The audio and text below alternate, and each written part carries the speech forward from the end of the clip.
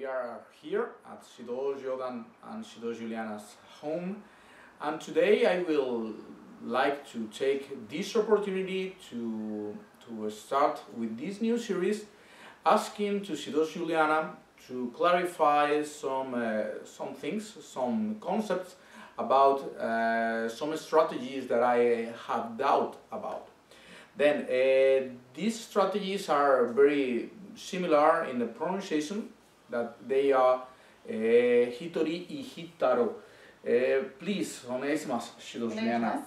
Could you explain me and all our viewers what's the difference between this Hitori and this Hitaru? Yes, actually it's very simple when we understand what they both mean. So Hitori is from firebird.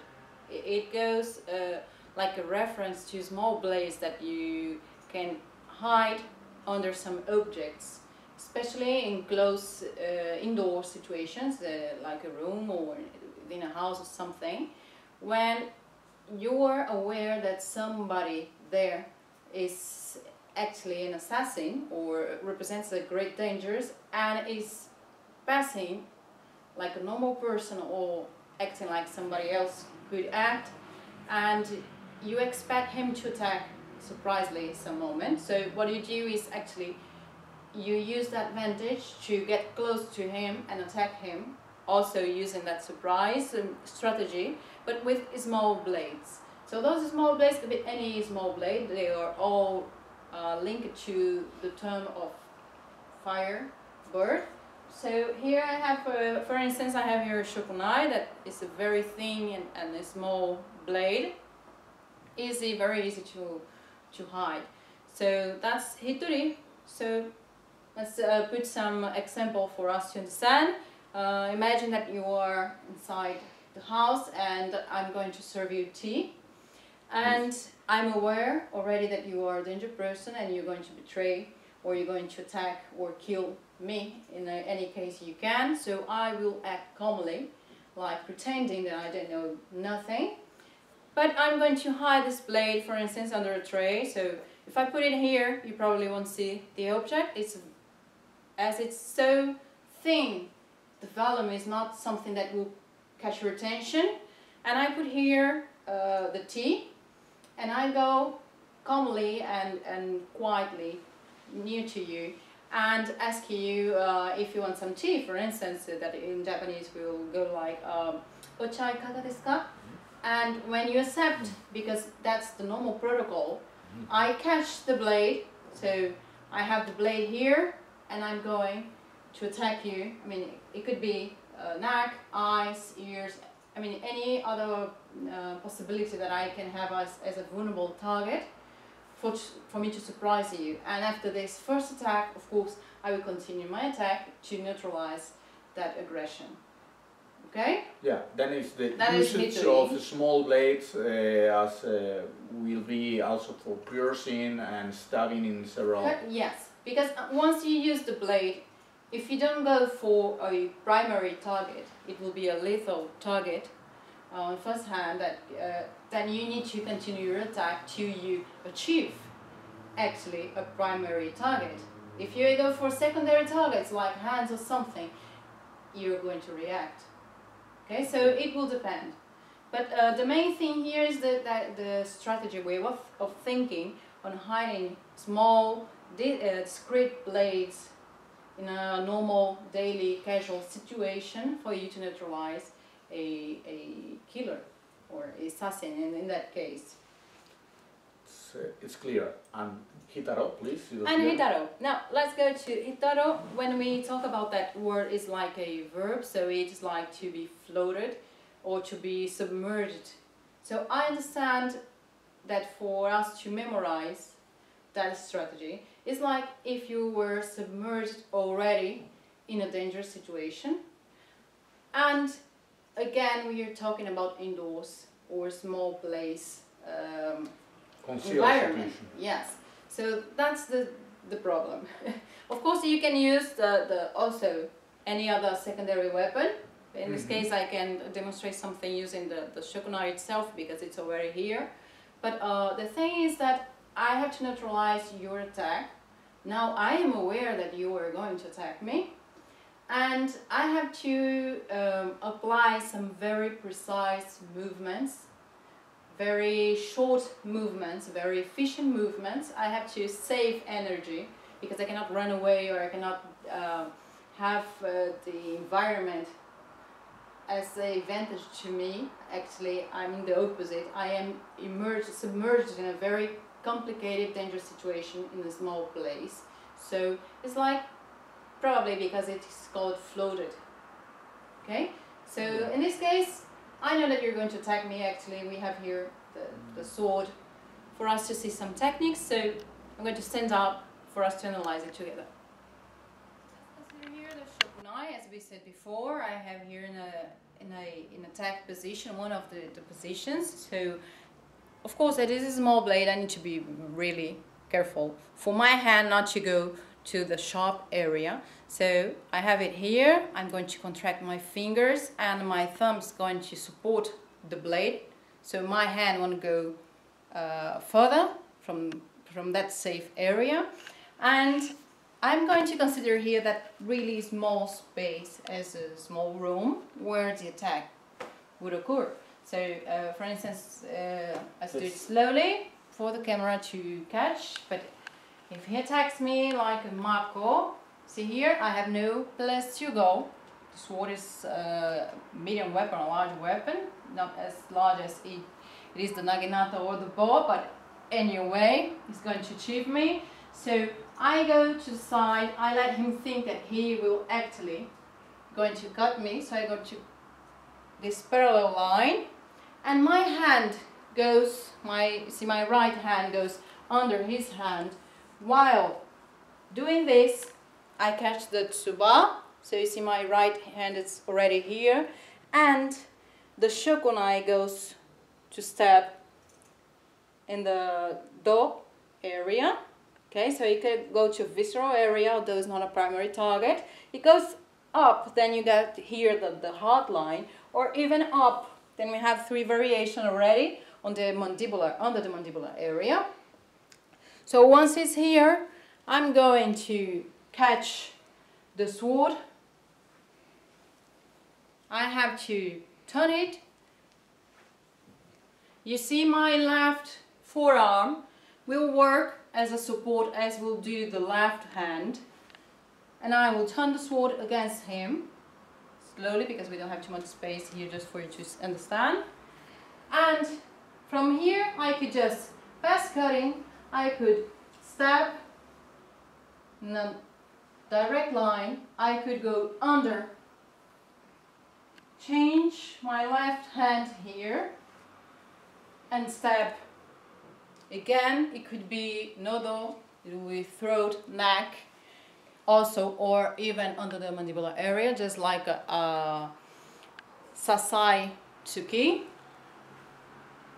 Another example from those possibilities and variations. In this case, employ your other forearm in order to support the knee. Yes, exactly. That's what we are going to see now. So for instance, if you cut again, and now my hand goes over it, and the shokunai goes to the neck, again, or eyes, that's a very, very good target.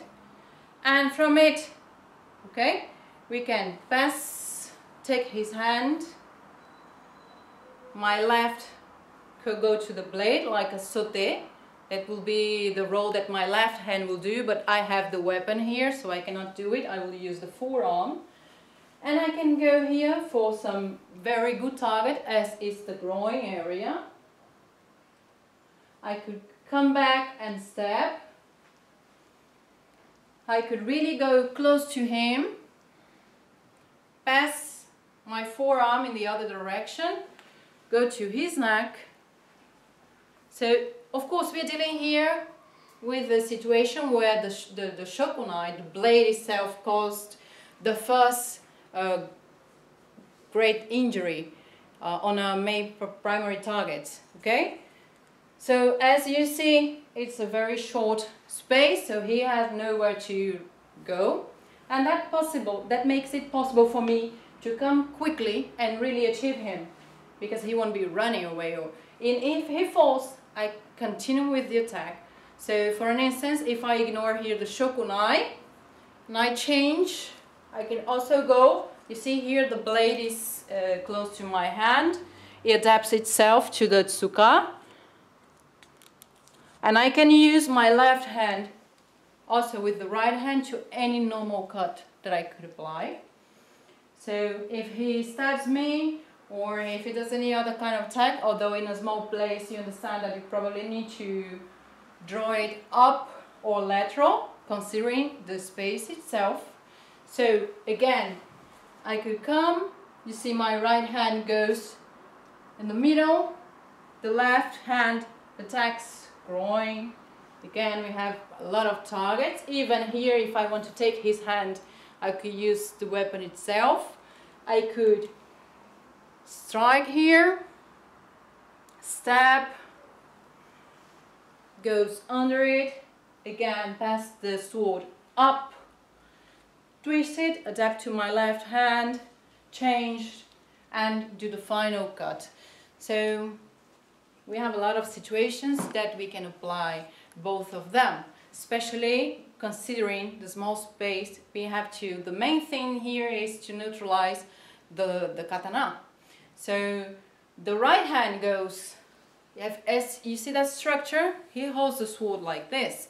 So if he's holding with both hands, when one comes up, you see, for him to try to come, it's difficult. Because my forearm is blocking that movement. Okay? So if I don't go up and directly hold the tsuka, just by passing it and doing it, I change the direction. So it will be more difficult for him to cut me. The same thing goes, for instance, if he draws only with one hand. So the thing is that we won't have that leverage anymore because he's just using one hand. That's normal in some kind of nuki where you're going to cut directly. So if he cuts normally, like this, you see the hand must come to block that arm, so that I don't have leverage anymore. But again, please, if I block it, the other hand is already working and injuring with velocity for me to catch the blade. So the thing is, I need to gain time to control the sword. That is the main danger weapon here. Yeah. Okay? So that is Hitaru. It's pretty much clear. Do you have any other question or possibility that maybe you want to ask? For me, it's quite clear, and I think that all viewers will be also pleased because it's easy to understand your explanation. So understand here that because I'm using the left hand with the shokunai, I'm holding it like this. But of course, you have other possibility to use the weapon that is like that, normal. But the thing is, to do that with the left hand probably will be more difficult for me, as my right hand will be working in other movements and other direction. Okay, so that's why we show that strategy, like with this position of the shokunai. But considering that is a strategy, you may find a lot of possibilities for you to understand and for you to study actually how to use or how to get out of this dangerous situation. I think that I have one more question, because I am a little confused, because I believe that in principle Hitaru it's without weapons, with empty hands. Could you explain more about that? Yes, sure. Although you can adapt to anything that you may have, the strategy itself on its origins is for empty hands. So basically we have the same movements but without any other blade. So we consider the same conditions. We are in a small place, in a close or indoor situation. I have nowhere to go. So you attack me. So you have the same principle. So once, if I'm here with empty hands, I go inside, I press, see, my arms come up under the sword, the blade comes up, and I stab you or continue. Yeah. The same thing goes if any other situation. Yes, if I go with my hands over it or go again, you can go the same thing. Then I have here a lock or joint lock on the elbow. That's right. And I have already my forearm on the blade. A nice tap. So basically it will be the same thing, but I won't go for primary targets only if I use impact. Yeah, Yes, and you will go more to hands. locks or to something yes, that I need will to neutralize the weapon neutralize anyway. my capability to draw the sword and attack you. And with this clarifying, it's very clear. Thank you very much to everybody and keep watching our channel. Thank you, Juliana. Thank you very much.